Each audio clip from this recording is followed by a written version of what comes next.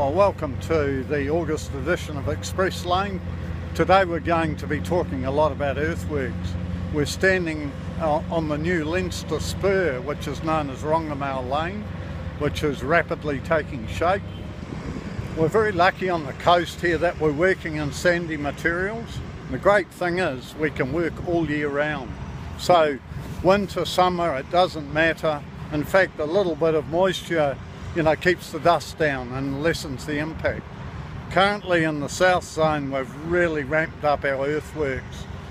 So between Poplar Ave and through to the Whatamoku stream we're moving almost 12,000 cubic metres a day. So just looking at these big dump trucks, they carry about 20 cubic metres at a time. So that's sort of 600 truckloads a day that we're moving.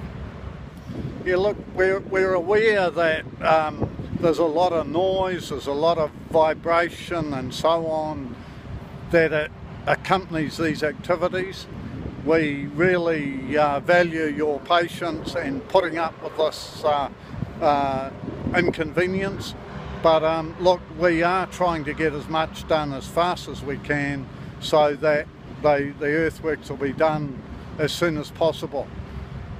Our earthworks contractor Goodmans, across the project they had 3.5 million cubic metres to move, and we'll be taking a bit of a look in the day of the life of Goodmans to see how they go about their work.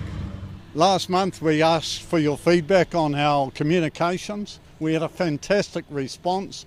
Over 300 people gave their comments. We will look at those. There was a lot of positivity. We'll see if we can learn anything.